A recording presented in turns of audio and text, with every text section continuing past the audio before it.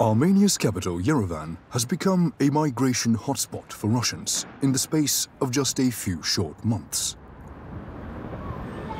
They are often young, well-off intellectuals and entrepreneurs who fear being forced to fight in Ukraine and want to escape President Putin's Russia. Around 300,000 Russians have settled in this small country of 3 million inhabitants. Daria and her husband arrived 9 months ago. For them and their US-backed pacifist NGO, St. Petersburg had become a place where they had no freedom and was even dangerous. They decided to flee, and Armenia welcomed them with open arms. This morning, they are visiting a flat in one of the city's nicer neighborhoods. They can afford it. It's so different from St. Petersburg, but we want to understand how to live in Armenian and to push it on in Armenian design, maybe. Something beautiful, I guess. More than correct price. We have 2,000, and these apartments cost 1,000. That's why it's so cheap price at the center of the city. Rent here is much cheaper than in big cities in Russia. They have no intention of returning home anytime soon. We know that what goes around comes around, but at this time we are trying to find the apartments and our lives at this place. The estate agent is glad of this influx of cash from Russian newcomers. But on the flip side, Armenians are being outpriced and pushed to the outskirts of the city. Collateral damage. Եթե համեմատական անցկացնենք, մոտ 1 տարի առաջ տվյալ անշարժ գույքի շուկայական միջին արժեքը կազմում էր մոտավոր $1,000 շրջանակներում, Էսպայն $1,400–1,500-ից մատչելի գրեթե անհնար է գտնել նմանատիպ գույք, դա պայմանավորված է կտրուկ գնաճով պահանջարկի ավելացմամբ. With the thousands of dollars they received from their pacifist American organization, Daria and her husband won't have much trouble blending in the capital's wealthy neighborhoods. Of course, not all Russians are so well off. Daniel is 19 and fled the general mobilization declared by Putin at the end of September. He arrived a few days ago. Right now I don't have any salary and I don't have any money to exchange, so I can't really buy anything here, not any of the food, not any of the fruits and etc. But I still have my photo camera with me, so I think it's a really nice place to take some photos. Daniel is still a little lost, but wandering around the city, he stumbles upon familiar territory. The Komitas market is just like the markets back in Moscow. That's a nice place. I suppose it was built like in Soviet Union, probably, something like this.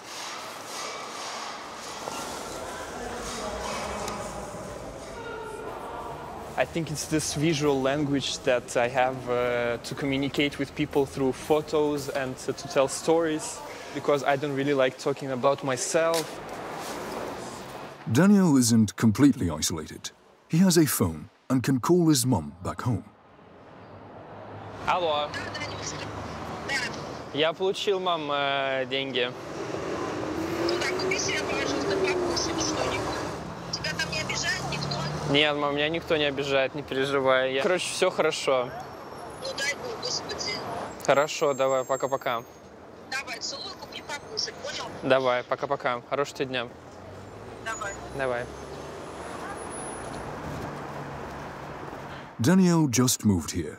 He's 30 minutes away from the city center. So, as you can see, something's not right, and you can smell here that it's not really wonderful.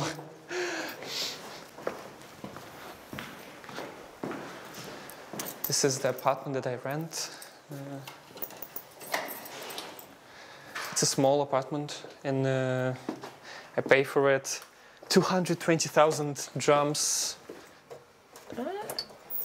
I'm a part Ukrainian, part Russian, so it was a really strange statement for my mother to say, as if like people at Ukraine are bad, you should kill them, because I mean you have left with my father for 20 years. How can you say some things like this?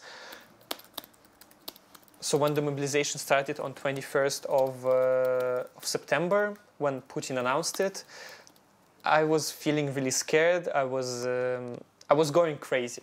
So on the 24th of September, my girlfriend Sasha, she goes like, "Hey, here is 100,000 rubles to you from me. Please, can you leave this country right now?" And this was a really huge gesture to me, and I wasn't. It's like this is true love that I felt from her, because no one had ever done something for me like this. A nice gesture, but it wasn't enough. The few flights available from Moscow cost thousands of euros. Daniel gathered his few belongings and left the next day in a hurry for Kazakhstan. Later, through sheer luck, he was able to carry on his journey to Yerevan.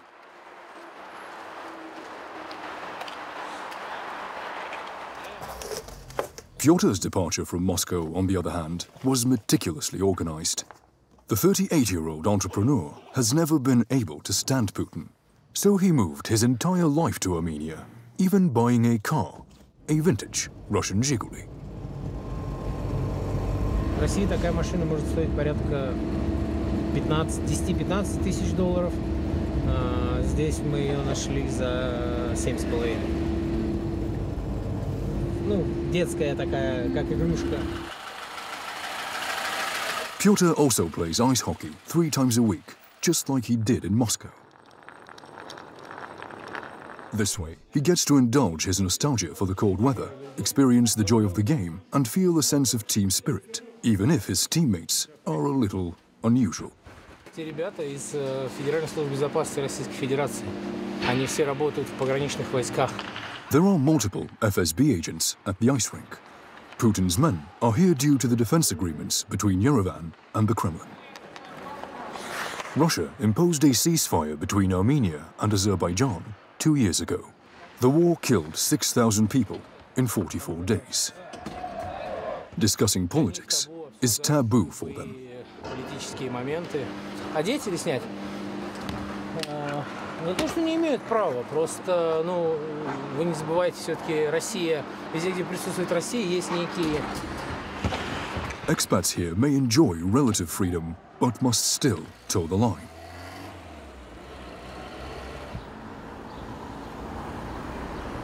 In Moscow, Pyotr manages several companies with 100 employees in fields as varied as food and sports sponsorship. But from now on, he'll manage them by email or by phone from his small offices in Armenia. Как? В России страшно заниматься этой работой. Не потому что работа криминальная, а потому что страшно просто. Можно в армию уйти. Я говорю, это не связано с работой, это связано с тем, что утром скажут: здравствуйте, мы тут вам повестку принесли. Так. Up until a year ago, this wealthy businessman was an activist in the Russian Communist Party, one of the few opposition parties that still exists legally in the country. Устав этой партии противоречит моим жизненным ценностям на 90%. Лишь 10 там совпадают с моим видением жизни. Но мне важна была любая оппозиционная платформа, легальная в стране, задокументированная, чтобы я мог находиться в противостоянии с тем режимом и с той властью, которая есть в нашей стране. Поэтому, наверное, я ультралевый социалист с капиталистическим наклоном, если можно так сказать. Business is going well, both here and in Russia. Sausage manufacturing is an easy process to export. Нет вкуснее колбасы, чем из каменной печи.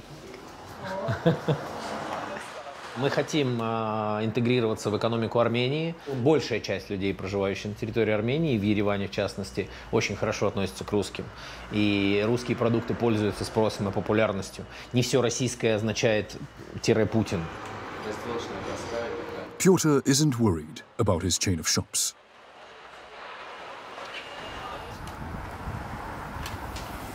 This is the suburb of Norkmarash, another district of the capital. This morning, Vasily and his housemates have a lot of tidying up to do. They have to leave the place in a few days because the building manager has just doubled the rent.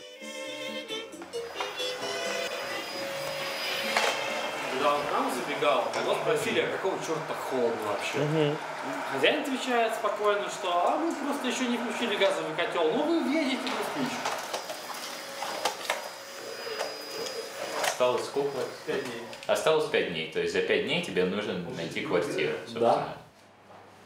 Moving house like this has become a routine procedure for Vasily and his friends. This is the 7th time he's had to move. His landlady swears she doesn't know anything about the rent increase. Apparently it's the agency's fault, but she doesn't necessarily see it as a problem.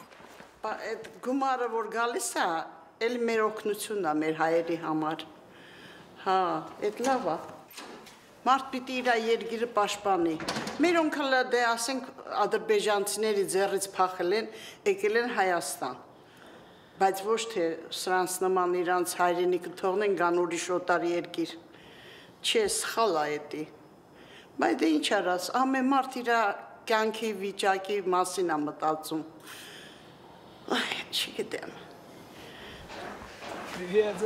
Vasily is under no illusions about Armenian-Russian friendships. But here, he feels safe from the threat of being rounded up for conscription or arrested for some form of wrongdoing. In his native Siberia, the cemeteries are full of opponents of the regime. In Armenia, at least he can think in peace. Sasha, a fierce opponent of Putin, lives with 7 other people in Yerevan. They have regular water cuts, but prefer to laugh about it.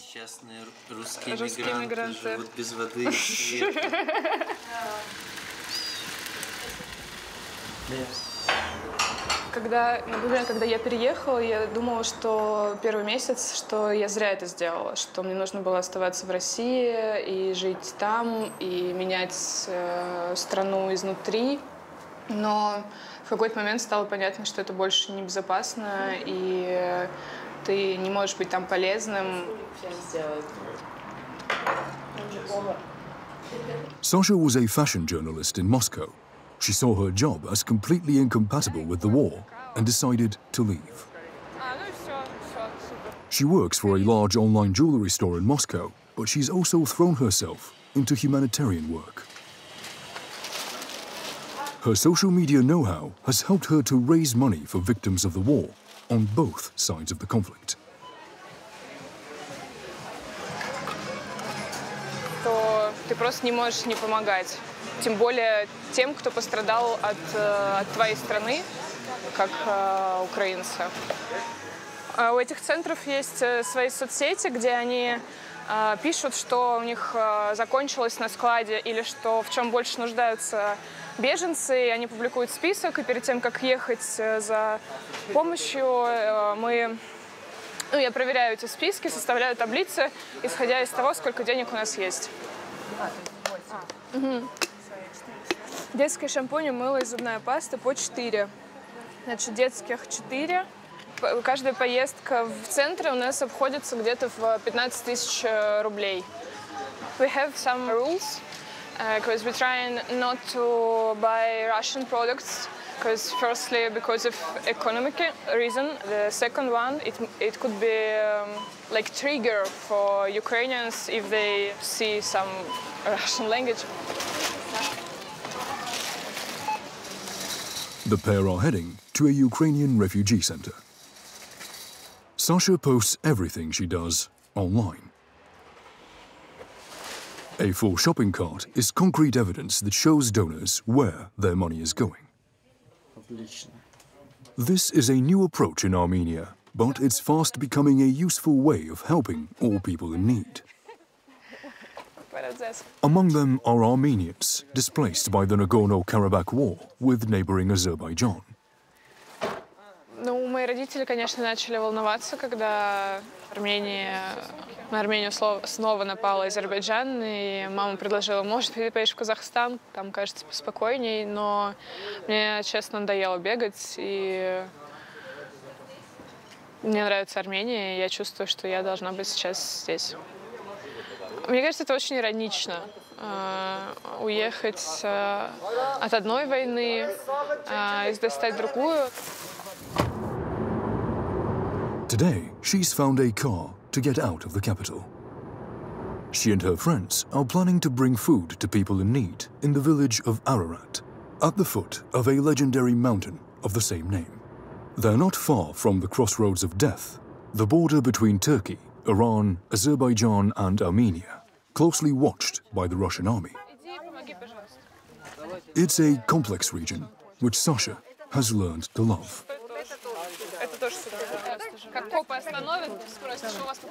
Армения стала мне домом, и я должна знать и понимать, как выглядит армянское сообщество, какие проблемы здесь есть, не только со стороны человека, который эмигрировал, но и изнутри. Bonds are quickly formed during difficult times. Она благодарит вас за то, что в вашей стране война, но вы делите добро людям, помогаете нашим армянским женщинам, семьям, как говорится. Большое вам спасибо, низкий поклон за вас. In Armenia, hospitality is practically a religion. Even those who don't have a lot know how to generously thank their guests.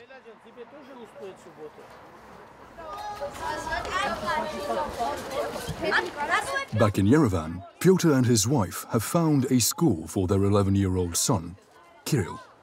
It's a free public school where classes are in Russian, open to all children who have at least one Russian parent. Kirill is happy here.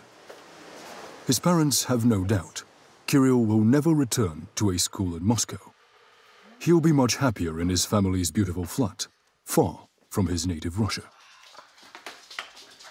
Все умы уехали. Все, кто могли что-то сказать, все, на кого можно было нацелить свой взгляд, они все разъехались из страны. Поэтому очень тяжелое будущее будет у России. На ближайшую перспективу 10-20 лет я вижу очень большую проблему. Поэтому я не вижу будущего своего ребенка там. Именно это и стало одной из причин уезда. Сюда и доставай, что там тебе. Но мы уже почти выучили. Очень хочу, чтобы Россия проиграла в этой войне. Именно на поле боя. Чтобы люди, проживающие в этой стране, поняли, в России, чтобы они поняли, что есть, во-первых, силы другие на этой планете. Это первое. И, во-вторых, чтобы они поняли, что век империи закончен. Есть век открытого мира. Vika and her husband arrived a few days after the outbreak of the war with Ukraine and are now living in this chic building in the center. Vika has Ukrainian roots. A few days ago, her grandmother Lyudmila, who was born in Zaporizhia, also arrived from Moscow. She was feeling lonely and sad. Война это ужасно, я вообще не хочу об этом говорить.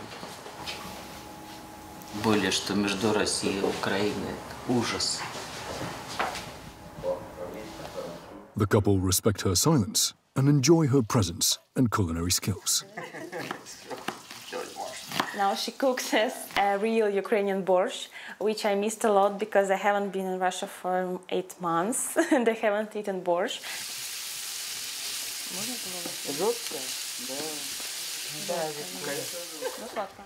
In Moscow, Vika used to run an animal welfare charity. Now that she was safe and comfortable, she quickly realized she had to do something else. The mass arrival of wealthy Russians like her has caused prices to soar. Flats are becoming scarce, and some exiles consider their hosts to be a bit provincial, which is already beginning to cause tension.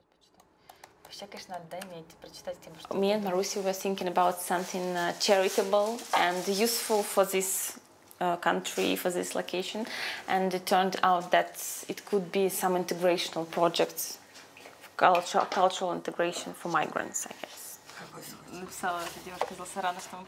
They regularly organize meetings and conferences to talk about Armenia to Russian immigrants and Russian culture to Armenians. Tonight, they are putting on a show so people can experience the great music of their country. But in the meantime, it's time to appreciate her grandmother's borscht. The night has just begun at Aesthetic Joy's embassy. This is a new, trendy bar for Russians. It was thanks to this night spot that Daniel was able to flee Kazakhstan. One of the owners, Ilya, offered him the job of social media manager. Ilya is the son of an oligarch close to Putin, but he welcomes anyone who criticizes or shuns him. I have seen many people arriving with their suitcases, which means that they're arriving somewhere from the airport and they're coming here in the first place.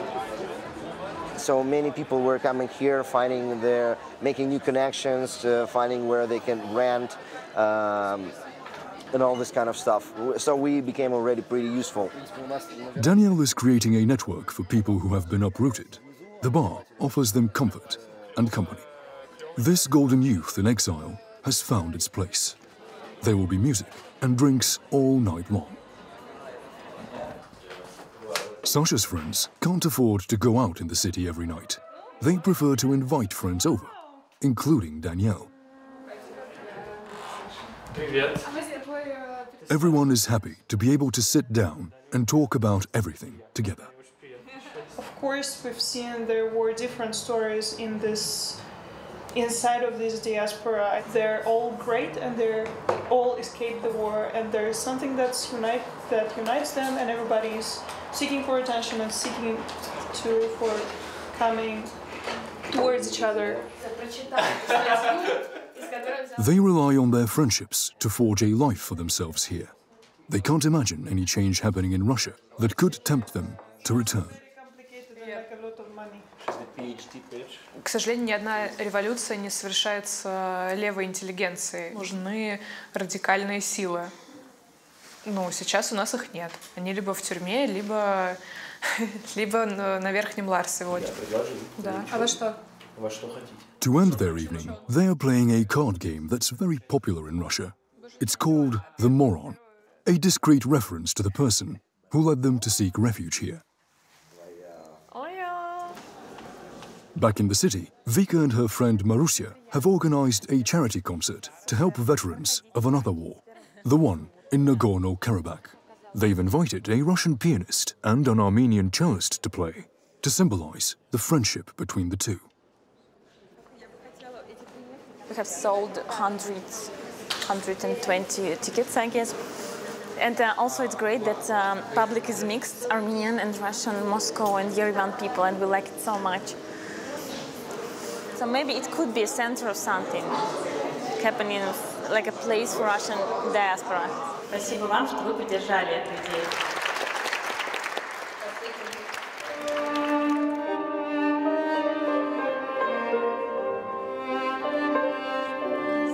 There's still a lot of work to do. But as locals and exiles build bridges and share cultures, they cement Armenia's newfound status as a safe haven.